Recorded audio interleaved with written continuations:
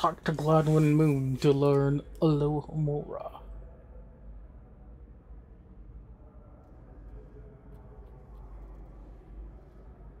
Hello again, Mr. Moon. Oh, I was hoping to see you again, my young friend. Gladwin Moon, Hogwarts caretaker, at your service. First, please allow me to apologize if I seemed a bit, unsteady when we last met. I'm afraid I had a rather disconcerting encounter. Although I hear your visit to Hogsmeade was even more eventful than mine. I suppose you could call it eventful. I certainly wasn't expecting a troll attack. Oh, of course not. And from what I understand, the village was lucky you were there. In fact, my recent visit to Hogsmeade is the reason I was hoping to bump into you. I could use your help with something.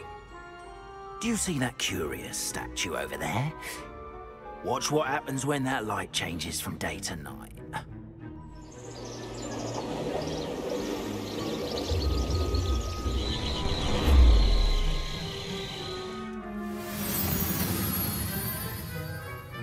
Ooh, shiny. Now, if you wouldn't mind humouring me for a moment, see if you can remove the moon from the statue.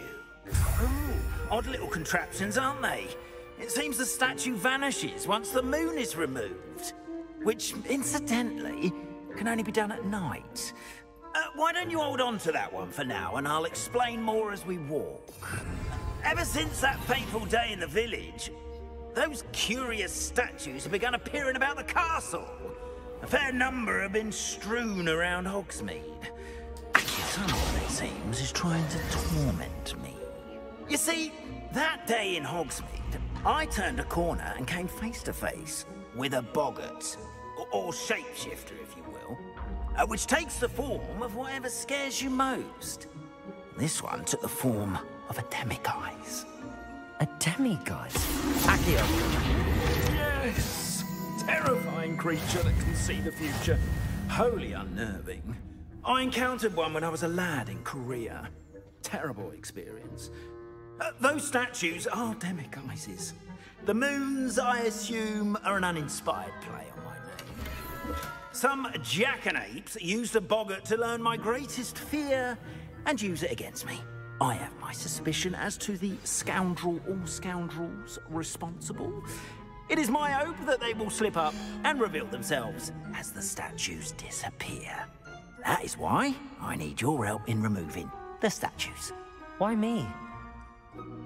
A couple of reasons, frankly. First, your daring do against those trolls in Hogsmeade has gained you a reputation for fearlessness. Second, as macabre and hideous as a demiguise is, most would find my fear of them unwarranted. You, however, have seen how they affect me. I'm at my wit's end, young friend. I simply can't bring myself to go near them. In fact, I know of two statues right here in the faculty tower. Perhaps you could start simply by removing them, so I can go about my evening duties. Okay. What's in it for me? Why would I do this? Seems all risk and no reward. Oh, rest assured, there's very little risk, and there is, in fact, a reward. I will teach you a particularly useful spell. First, you know how to cast a disillusionment charm, correct? Yeah. You'll want to do that before wandering the tower at night. Next, you'll notice that the door is locked. However will you get in? Alohomora, that's how. But what about curfew? Curfew? Oh, tosh. I sense you're a bit like me when I was your age. Oh, the school was my oyster. And I took advantage of it. Oh, everyone loved me for it. Oh, those were the days. Now, you'll find one statue in the prefect's bathroom and the other in the hospital wing. Good luck. Oh, thank you. Will teach me to spell them. Good.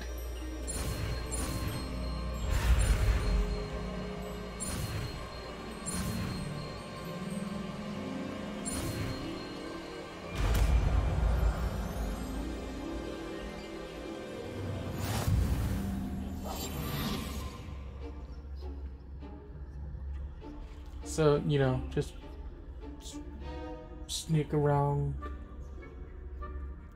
collect statues, turn it back into this guy, and then you'll need like 13 of them out in the world to unlock level 2. Aloha Mora.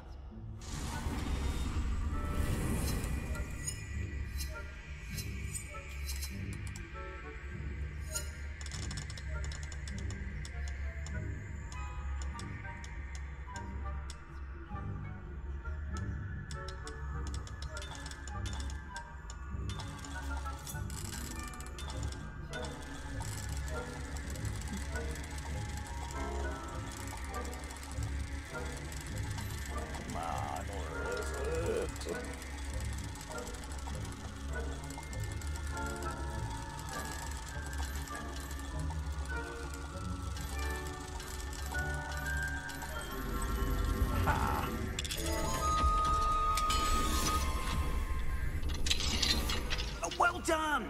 You're in! Remember, use a disillusionment charm so no one claps eyes on you. Revelio. Aloha Mora.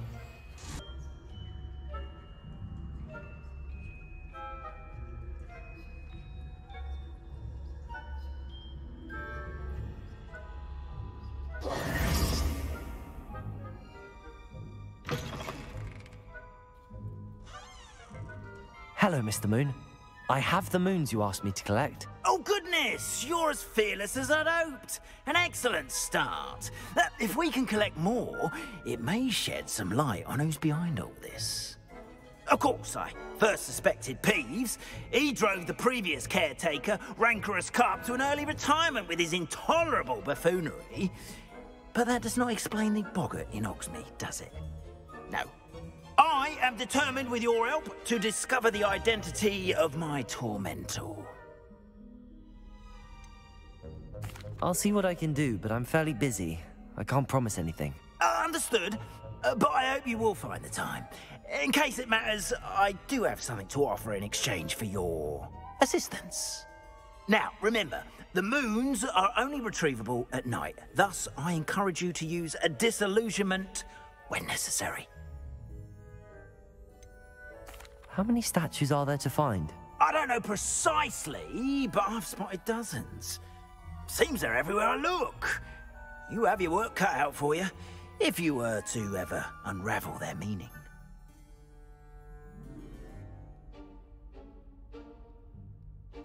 Understood. I shall keep an eye out. I appreciate that. Oh, I knew you were the one to ask for help. Keep that. Let's go learn about beasts.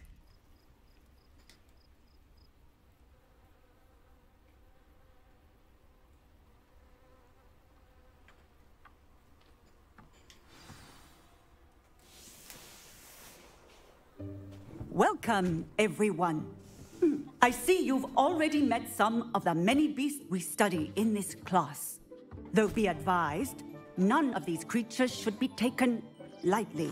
Is that a dildo? They're all in their own way dangerous, especially if one does not know how to handle them properly.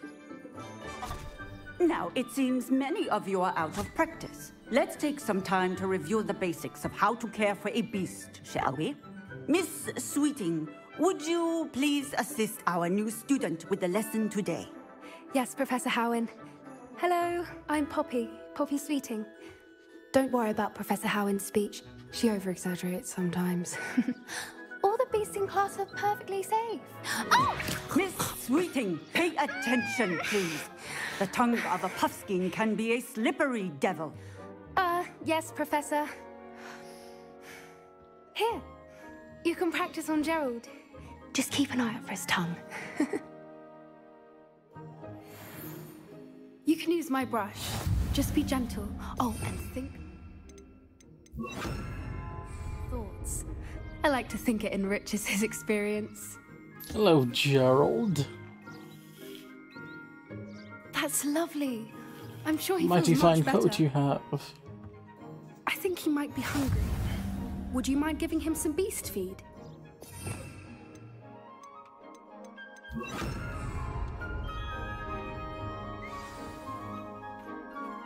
What do you suppose the pellets taste like to Gerald? Pudding, I like to think. I think we can safely say that Gerald Probably likes something you. a little sweet. That's good news. He seems very nice. He is. Kindness is one of his best qualities, right after ambition. And cleanliness. Good work, everyone. Now, let's make our way to the pens and select another beast. And please, do be careful as you feed and groom them. Miss Sweeting, Whoa, whoa, why whoa. don't you show our new student mean- to the Neasels in the Okay. farthest pen? This way. The Neasels are over here. Neasels.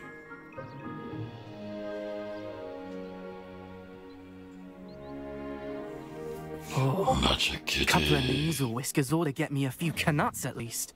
Enough to buy something from Honeydukes. Magic kitty. Stupid thing.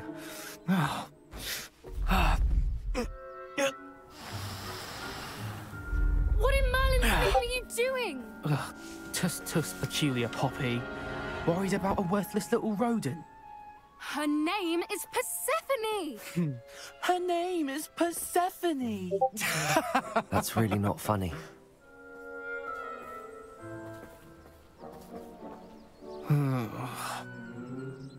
Let's go.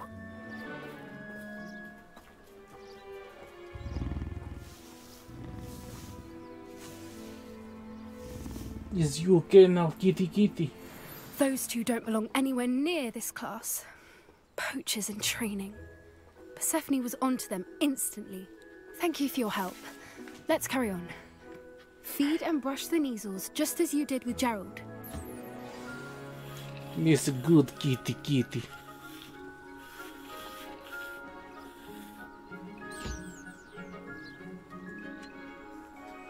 You're tuna puffs.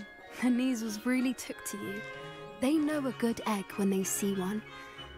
As do I.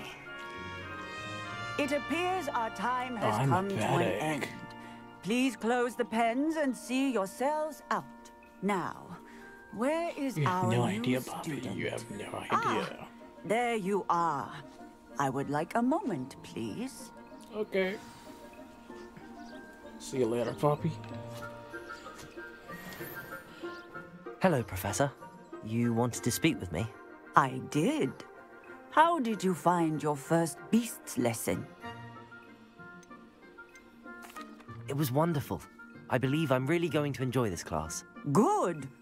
You seem to understand that when beasts are properly controlled, they can play a vital role in our lives. Some provide us with magically imbued materials, if cared for correctly, which does not include torturing them for whiskers. Well done, by the way. Probably best to let me handle it next time. Yes, Professor. They're nearly as bad as the Savagers in Rookwood's poacher pack. Sadly, we're the ones who suffer, stumbling over dead beasts. Terrible waste of resources. Surely the poachers can be brought to justice by someone. The Ministry, perhaps? An optimistic idea. Now, why don't we focus on more immediate matters that we can control? Professor Weasley has asked that I prepare some assignments designed to help you catch up to the other fifth years. Be on the lookout for my owl. Meanwhile, I also encourage you to study as many beasts as you can on your own time.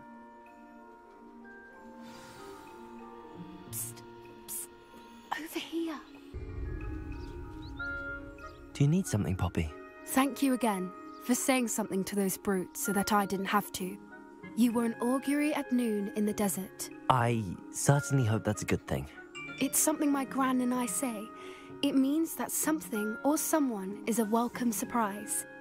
At least, that's what we decided it meant. I couldn't stand there and watch them harm the poor thing. We're of a similar mind. Actually, in light of that, there's someone I'd like you to meet in the forest.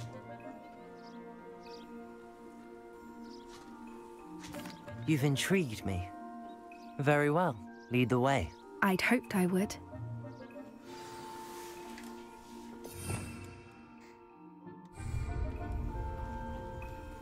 I wouldn't take just anyone there. In fact, you're the first. Really? Well, thank you, I think. As I said, we think alike. Pleasant surprise.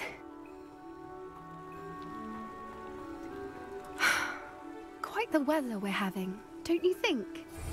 Poppy, where are you taking me? It really is much better if I just show you.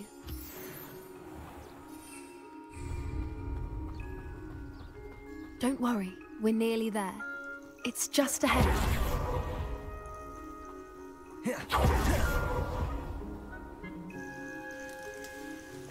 Stand back.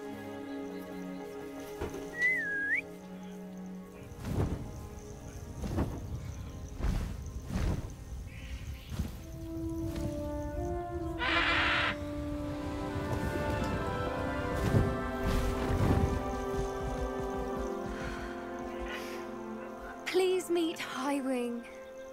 Isn't she just magnificent? Go on, introduce yourself to her. But be careful.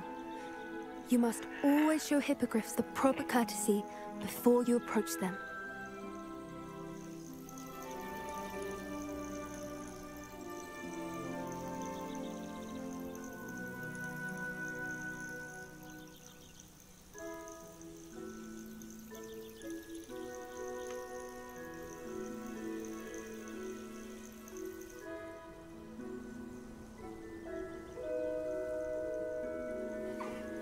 I knew it!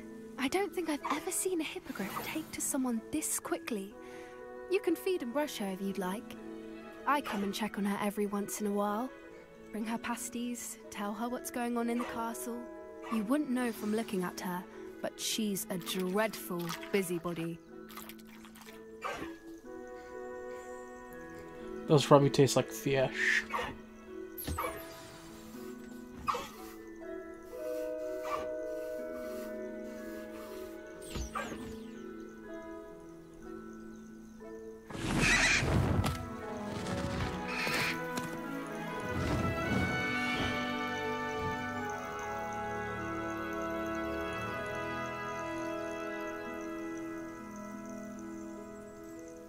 So, what did you think of Highwing? I thought she was brilliant. Can't believe you introduced me to her. I suspected you two might get along. Are you the reason students have been seeing hippogriffs flying above the Forbidden Forest? Perhaps. Did you know that once you earn a hippogriff's trust, they'll always be there for you? I've seen it firsthand with her. How exactly did you and Highwing cross paths? It's a longer story, but I rescued her from poachers a few years back. Got her to safety and, well, she was fine until recently. You may have noticed that poachers are something of a problem in the area, so I worry they could get her again. And I might not be there next time. Professor Howin mentioned the poachers as well. She seemed to imply that we couldn't rely on the Ministry to help. I don't often agree with Professor Howin, but on that, I fear she's right. The poachers' influence is growing. I see them every day in the village, lingering, talking to people. They're up to something. I'm just not sure what. That does seem strange. Sounds as if they're planning something. Exactly. I think I'm going to look into it. Find out what's going on, what they're doing. I think that's a fine idea. Information is power. And the more I know, the better I can keep Highwing safe. You seem undeterred. Will you let me know what you find out? Oh, very well. I will. I should be going, but we'll speak again soon, I hope. And once we find out what they're up to, we can go kick their ass.